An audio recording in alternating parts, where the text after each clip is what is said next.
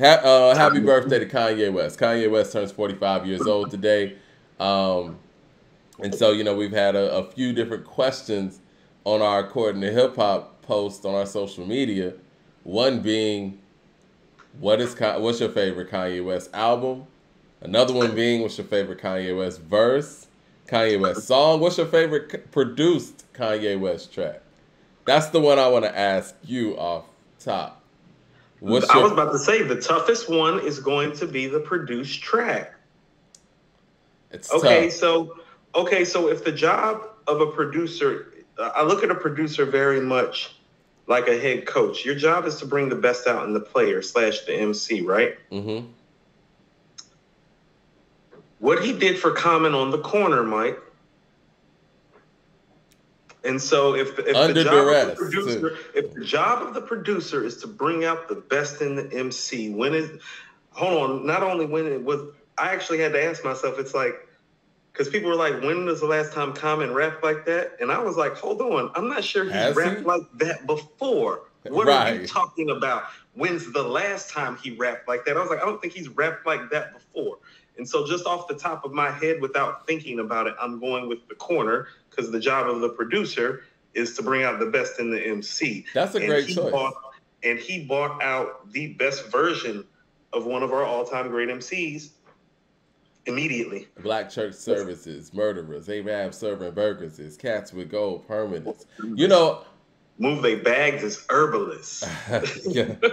The other record that he went crazy on was The Sixth Sense. Now, when you say you weren't sure if he rapped like that before that, The Sixth Sense was crazy. Mike performance. The Sixth Sense was crazy, but it didn't have the depth and the tone of this. It didn't. The Sixth Sense is crazy, and shout out to Preem, but like Ye still took him. Ye took him like about a half step further on the corner. He did. It's like it's a half step better than the Sixth Sense, beat wise, what he brought out in Common wise. But I feel what you're saying, because where you go to when you hear the corners is like, is he rhyme like this on like Water for Chocolate at all? And the Sixth Sense or Thelonious would probably be the closest to that. The closest, yeah. Yeah, I agree. Mad Max with the super chat says, once I seen Cardi B on the list alone, but then ahead of who she was ahead of, Invasion of Privacy over Illmatic. And, come on, man. All eyes on me. I almost went into cardiac arrest. I think every hip-hop head did. We were getting blown up on Twitter. Blue Collar Hustle says, what's ridiculous is that many of those albums on the list, they dissed when they first were released. Yeah, it was written, and Midnight Marauders got screwed on day one. They gave, I don't know what they gave, it was written, but they gave Midnight Marauders a 2 out of 5 rating. Right when I see Don Dada with the Midnight Marauder album cover is his profile pic. Don Dada says, would you ever do a collabo with Dead End Hip Hop? Sure, we down. But what was I going to say, man? Okay. I'm still with the whole notion and the idea of doing, if there is one versus matchup that could save versus, we need to have that Kanye versus the producer versus the artist. And like you said, when you got records like The Corner out there, because I was going to go, as far as like beats go and production goes. No, I get what you're saying. He's done better beats. Like Be Alright by Trina is a better beat than me. No, I agree with you. Well, I don't know if it's a better beat than that. I think Dreams is one of those where that beat is just hypnotizing, but he didn't do a better production job on Dreams than he did on The Corners. I mean, I love your pick, to be honest. Oh, LP says a song that I love so much. He says, Beats intro, Common killed it on Shot City too. Coop. Shot City is my personal favorite song on B. What? Oh, I rap with the passion of Christ. Nigga crossed me, took it out of space, and niggas thought they lost me. I'm back like the chiroprac and D-Boy survival rap. You know what? This line almost got him in trouble, though. This ain't 94 Joey can't go back. My man need a game need a makeover. My man retired. I'm a takeover.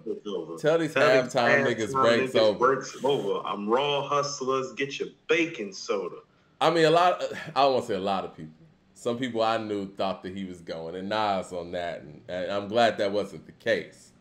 That No, I my mean, man see, he retired, bought I'm a gonna take over. takeover Tell these and halftime halftime. niggas breaks over. Like I mean, I get what he was trying to do, but it could have been No, taken another way. Great no, I record don't though. think. See, I mean, see, he had enough of a reputation by then. It's like, no, Yeah. Common ain't gonna style on nobody like that, like on record for no reason. Like, nah, he ain't that dude. But that's when we got the line after that, like, you know, they called me Chi-Town's Nas. He came on the next album. He's like, you know, I wanna make it clear. Which Clayton is true, is because asleep Resurrection says, came out the same year as Illmatic, and a lot of people were like, dude, he's talking about Chicago in comparable ways that Nas is talking about Queensbridge. So yeah, definitely. Clayton is asleep says it was written, got 2 out of 5 as well. Ridiculous. Damn, Rolling Stone. Damn. Okay. So the song that I was gonna pull out was going to be 2 Words. I love that track.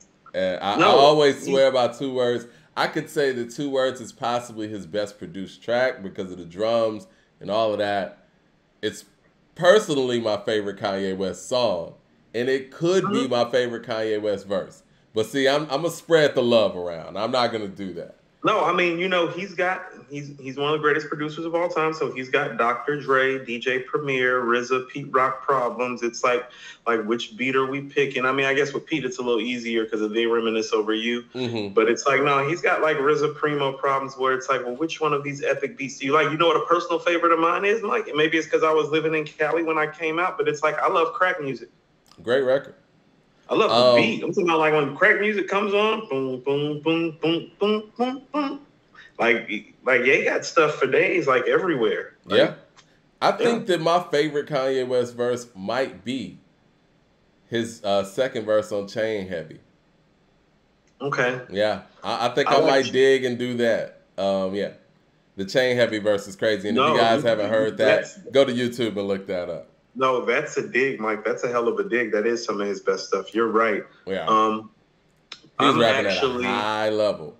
I'm actually gonna say that, you know, I think he touches people, and I seen it live the way that I thought that he did, more than any other artist in the modern era. And I'm not just talking hip hop. I think people are touched by him, for better or for worse. Yeah. And triggered and touched. Yes. But to hear him rap, Mike, on Roses off Late Registration, that second verse is always going to stay with me. The way he ends it. For my family, we know where home is. So instead of sending flowers, we the roses. And that's still my favorite verse. It's still the verse that stayed with me the most that he ever did, because it felt like the most personal verse that he did while still being the person that he was. Like the whole song where he was like, asked the nurse, did she do the research? She asked me, can you sign some T-shirts? Bitch, is you smoking reefer? Can't you see that we hurt? Right. You know what I mean? That's Ye in a nutshell. That's Kanye everything. is the realest, man. The realest. So when he does that is when I love him most. And so those verses on Roses, like, you can pick one. Vincent Hughes with the super chat says Kanye's verse on They Say is definitely one of my favorites of his. Yes. Dope verse. And I was going to go to What Will Meek Do, too, because, you know, again, when you think about B, I think about Daytona, and I think of how he showed up on both of those. Blue Collar Hustler says, Common clarified that line and said he never dissed Nas. I figured that he wasn't. But again, the What Would Meek Do? The What Would Meek Do verse is better than the They Say verse. Like, that's one. I remember when it came out, I said it's one of his 10 best verses. It might be one of his 5 best verses. It might be. I won't feel right till I feel like Phil Knight. Going for 6 rings like Phil told Mike.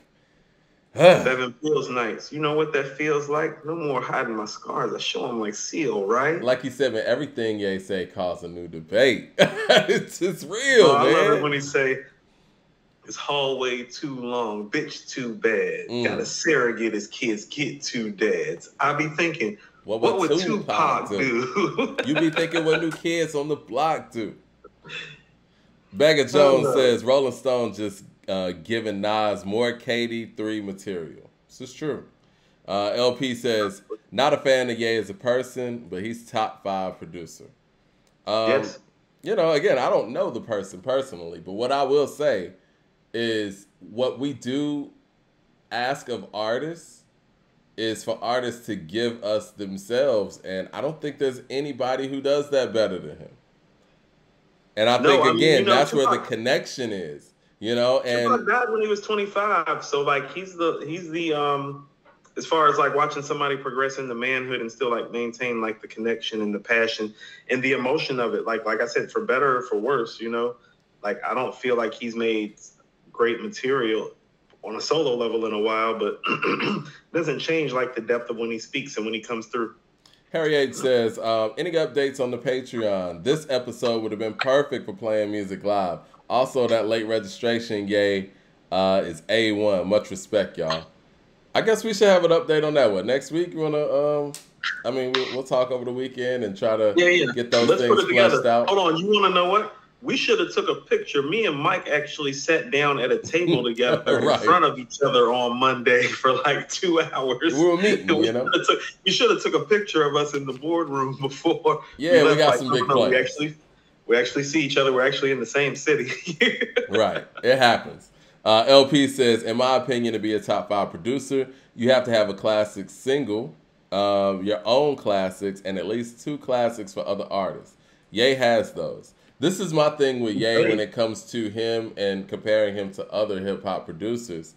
I don't think there's anybody who has proven that they could take on established acts and basically get the best out of them for a whole effort the way that he has. Here's the feather in his cap that he has that none of the all-time great producers have. He hasn't given, no other producer has given a classic production-wise to artists as succinctly different as Common and Pusha T are. Yeah. No other all-time great producers say that. You can't say that you produced an all-time great album over here for that kind of guy and that guy. Now, he is the only guy walking around like that, Mike, because of Daytona. He's the guy like Banana Republic and Old Navy. Mm-hmm. What was I going to say? Oh, somebody said we got to do a Nas versus Jay-Z versus first. Listen, man. I mean, we could do that on our Patreon or our I guess our exclusive show. It might not actually be on Patreon. It might be through the site. But I'm gonna say this right here, man. Y'all gonna think that I'm trolling, and I'm not. I promised you. But I think that Kanye's material, in my opinion, collectively, his aged better than Jay-Z's. I'm sorry. I'm listening to College Dropout. I listen to Late Registration. I listen to like these timeless themes. And I think it's more of a content thing. Now, obviously, Jay-Z's the more skilled MC, right? Mm-hmm. But I think the fact that Jay-Z latched on to different styles, different sounds, it kind of put dates on his material in ways that Kanye's hasn't. And it also helps that Kanye is an excellent producer, one of the all-time great producers, and he knows how to make music that is just going to be around. Like, I listen to All Falls Down, and we don't care what people say. Like, it sounds like that could have, you know, I listen to that with the same ears today that I did in 2004. You know what I mean? No, so, you know, I think part of the reason why Ye's music is holding up better, and it's not like it's a wide gap, but I think it is holding up better. I would have to agree with you on that because I think his themes are more timeless too. Yeah. It's like some of the themes and the ideas and the motifs that he's created have been more timeless, like Jesus Walks, All Falls Down. You know, like no, these are timeless things, and he's created some timeless themes, like 2 words. You know what I mean? Yeah. Like. You know, so he works maybe more in the sphere of a Tupac and a Nas in terms of like creating a theme of a song or a moment where it stays with you, like Roses. I'm one he's more apt to do that than Jay, to give you something that stays over the course of time because it touches an emotion and a place in you. You know what I mean? I'm of the belief that the College Dropout is just instinctively a better album than the Blueprint. And again, the missteps that the College Dropout has aren't like the missteps that the Blueprint has. And I also feel like a lot of the stuff with the Blueprint, and again, I think the Blueprint's an excellent album, incredible album. course it is. It doesn't have the hits that College Dropout has. And on top of that, it doesn't have the depth that College Dropout has. Even when we go like, because I remember we did like a poll, like just with the intros of the album, right? I don't care what anybody says, and I think the poll went more towards The Ruler's Back. But if I listen to The Ruler's Back as a song, and I listen to We Don't Care What People Say as a song, We Don't Care What People Say is a better song than The Ruler's Back. It just is. But I think that the fact that it's Jay and it's Ye, like people are kind of, you know what I mean? I agree with you, but here's what I'm going to tell you about. And I pulled up my list because I'm like, hold on, Mike, because I was like, I know I have the Blueprint higher than the College Dropout. And I do. I don't have it higher than My Beautiful Dark Twisted Fantasy. I'm going to tell you something. When we get even to my list, in the process of doing my list, I even learned some things about myself as a listener, and some things have changed even on my personal list, even at the top, based on me just having to be honest with myself, because I said to myself, like, you know, and you probably do this when you make lists too. It's like, I can't make this list for me. Right. And in the fairness of not making this list for me is why you have something like, I'll just say, Philadelphia Half-Life is at 57. And I love that album way more than it being at 57. You feel me? Which Rolling Stone left off their list as well. Antonio says, I've been talking about these publications for years, but they seem to become more disrespectful over time. Thank you, too, for calling attention to it. Go ahead. Now, let me tell you something about the whole Blueprint and College Dropout thing. I feel like there might be I think the classic song level is about the same. But here's what I'm going to tell you. I don't think that's prime Ye as in producer or MC yet. That is prime that's J. Hold on, that is prime J. Hold on, that is prime J. Mm-hmm. With prime Ye on the beats. Exactly. No, that's the scary part. And so for me, even though I think, like, how about this? I'm going to listen to Spaceship, All Falls Down, Jesus Walks, We Don't Care What People Say, 2 Words, the Talib and Get 'Em High. I'm probably going to listen to them 6 joints more than anything on the Blueprint outside of You Don't Know and All I Need and Lyrical Exercise. But I still think the Blueprint is probably a better album. Ye has a lot to do with the Blueprint being a better album, in my opinion. Listen, Ye is the Blueprint. It is what it is, man. Like, we heard what Just Blaze tracks sound like before, you know, as Ye alleges, stole Kanye's style. We heard what his shit sound like. And I think Bink and Kanye kind of brought that whole vibe to the Blueprint. But even with Bink's tracks, they don't sound like the sped up, you know, I guess it's called Chickmunk Soul or whatever they call it. He wasn't taking on that, but he was taking on a soulful sound. But yeah, Kanye's records on there stand out. And you could tell that songs like Heart of the City, those were songs that you build a whole album around. Well, here's what I'll tell you about Ye. Like, even on this, I think he's probably one of the main contributors on my list of 100 albums. Like, between the material he put out and or produced, or has a track on some, like some of these albums that I have on here. He has a beat on there too. You know what I'm saying? Right. And so that says a lot. LP with the super chat says, that's why Nas is the GOAT, Coop. We've seen him grow with his music, never compromised, went through the ups and downs, and kept his integrity. No, I'm not only a client, I'm the player president of that. I've been saying that from the jump. You want to know what? Just real quick, I want to go something that I wasn't sure if it was Uncle Frame or Leroy. I think it was Uncle was like, Nas fans need to stop attaching his greatness per se to things that Jay-Z has done and accomplished.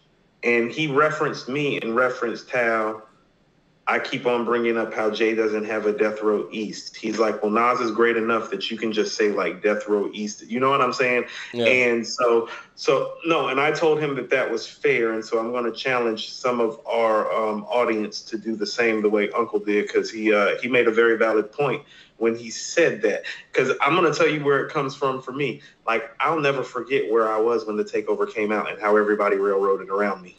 And if you're a Nas fan, that probably happened to you too. So there is probably something to that. Mm-hmm. But Unc was right when he's like, no. Like, this man has done enough that it's like you can just let it stand how it stands. Like, when we're talking about 444, we don't have to say, like, life is good.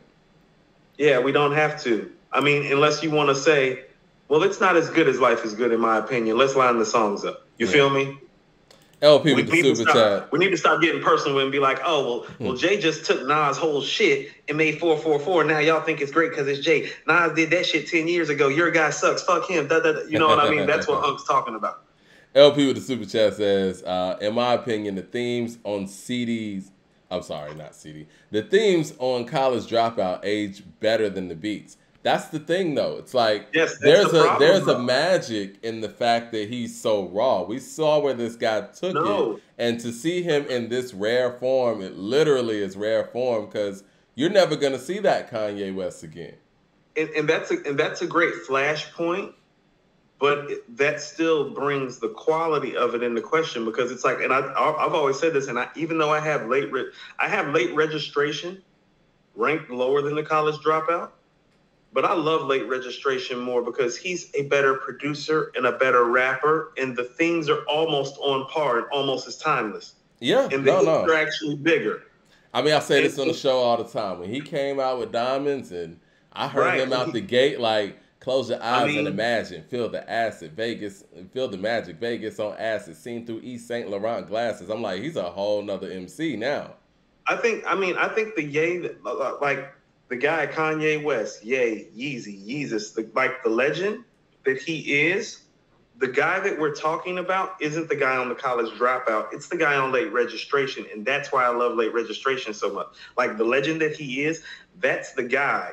Like, I think Gold Digger's a perfect single too. Like, yes, and Gold Digger somebody asked, that's what I'm talking about. That's the legend. If somebody dropped in from outer space and asked me to describe who Kanye West is as an MC, I'm playing Gold Digger. It does everything. But that's what I mean. You can play Late Registration though, Mike, because he's got moments like that. Hold on, what's the shit with Nas? Feeling better than some head on a Sunday afternoon, better than a chick to say yes too soon. Until you have a daughter, that's what I call karma, and you pray to God she don't grow breasts too soon. He's got shit like that. That's all Kanye. Over Late Registration. That's the legend. That's the guy. Jordan House with the super chat says, Bink did 1900 Hustler and said just I guess he said he said just bit his style and ran with it. I can see he's right about that. Bink did do 1900 Hustler. 1900 Hustler was a standout on the Dynasty too. That's the best record on there to me. And honestly, I'm gonna keep it real. That shit does sound like what we know of as a Just Blaze beat now. Yeah. Yeah. And even the screams, like the drums. Actually, that shit sounds like You Don't Know, or You Don't Know sounds like It. Here's a couple of suggestions on how you can finesse it. You find a dude in town, you send them a short message, say, hey, I'm new in town, I don't know my way around, but I got some pure white that should have come back brown. I get that butter all night, because most niggas don't know a brick from a bike. They keep buying hard white, and if you free tomorrow night, we can meet and discuss price. FYI, I've never been robbed in my life. You know, the Dynasty has some great moments, but overall, that's not a 4.5 mic album like the Source gave it. It's barely a 4, but 1900 Hustler is one of the best rap songs I've ever heard. They blacked out. Yeah, that shit's great. Mr. Pragmatic with the super chat says, The Blueprint is a classic album that aged like milk due to the radio-friendly sound. American Gangsta has more replay value. Wow, shout out to Mr. Pragmatic with the $20 super chat. It's interesting you said that, because I was talking to somebody and we were talking about the fact that Rolling Stone has the Blueprint. For the people who don't know, we're going to go over this list. They got the Blueprint at number 3 all time in the top 200.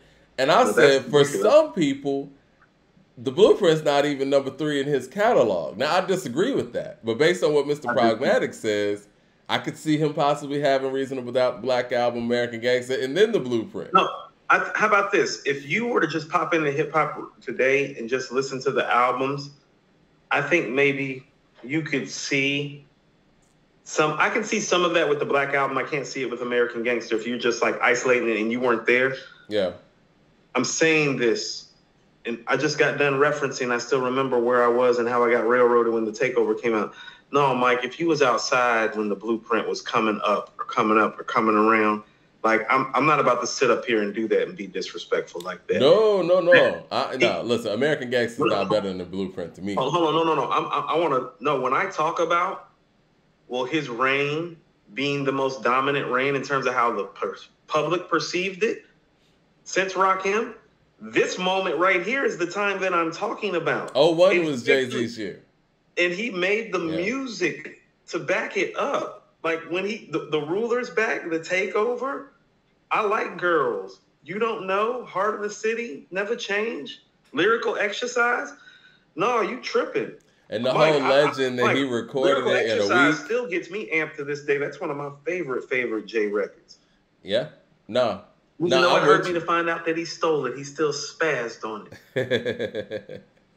Listen, this is how I order it. I got Reasonable Doubt, the Blueprint, the Black Album. Then I'm gonna be fair. I'm going American Gangster. I like American Gangster more, but it's hard to put that over Volume 2. It's so much stuff that Volume 2 has. Actually, I would actually say Volume 1. Actually, I was thinking about that. I would actually, you know how I feel. Yeah. 97 Ho. Give me Volume 1, actually. I don't care what anybody says. Volume 1 has the most missteps. The only thing wrong with Volume 1 is the singles. Do you understand? And those singles are very wrong, though. The thing that I nitpick, and I don't even think it's nitpicking, on the Blueprint 4, Volume 1 does that times 3. You know what I'm saying? So, no, here's what I'll tell you.